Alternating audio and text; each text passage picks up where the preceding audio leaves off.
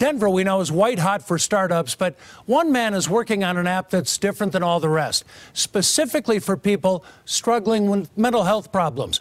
Kelly Worthman talked with that inventor. Kelly, so many people suffer. This really could help them.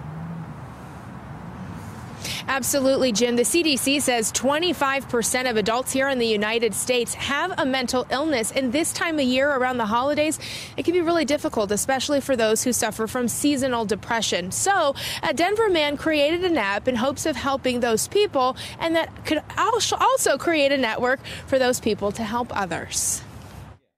On a device that's almost always within arm's reach is a new way for those struggling with mental wellness to reach out. You could say I'm searching for anxiety, for instance. Jeff Dorchester of Denver co-created iRelate.org. It's a sort of chat room app allowing users to anonymously engage with others who can relate to their issues, such as PTSD or depression. We see this in other support groups like AA, where it's a group of people that create a small community of trust, and they're there for each other. Jeff came up with the app after battling depression himself. He says, though, the real aha moment came when a friend tried to commit suicide. When I started talking to him about this and saying, would this have been something that would be useful to you? He said, oh my gosh, completely, 100%. The stigma of mental health often keep people from asking for help. Some struggle connecting with clinical counselors, others can't afford it. We are trying to be a supplement for the day-to-day, trying to help the people that can't get that clinical help.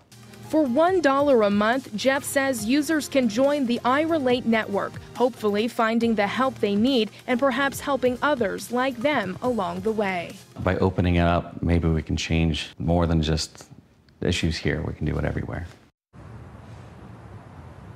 Now, the iRelate app isn't up and running just quite yet, but Jeff hopes to have it up and available for iPhone users as well as Android users by February. And you can find more information in the links and info section of CBSDenver.com. Reporting live in Denver, Kelly Worthman covering Colorado First. Thanks, Kelly.